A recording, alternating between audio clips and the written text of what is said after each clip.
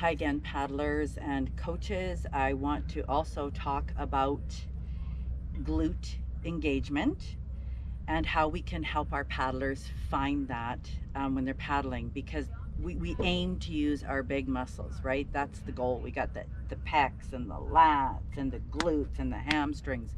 We want to make sure those are the muscles that are working in the stroke, not the small muscles like the biceps and the triceps.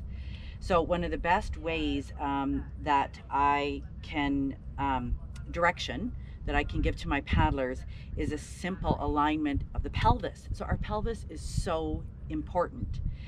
So a lot of times what I see when my paddlers are what I call planted on their bench seat, they'll be paddling like this.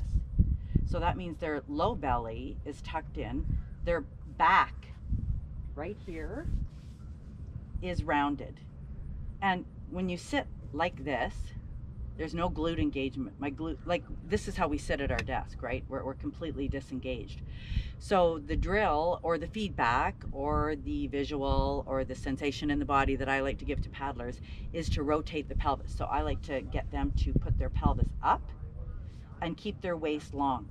Now, right here, my glute's already engaged. I can't help but my glute to be engaged. So now it's available for me in the stroke.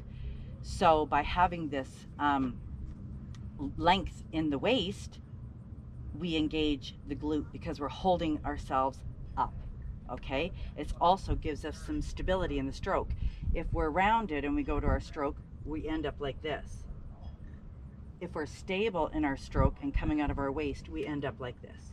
And this is where we want to be. So that small shift from going from rounded to sitting up straight will give your paddlers the ability to get their glutes engaged in their stroke.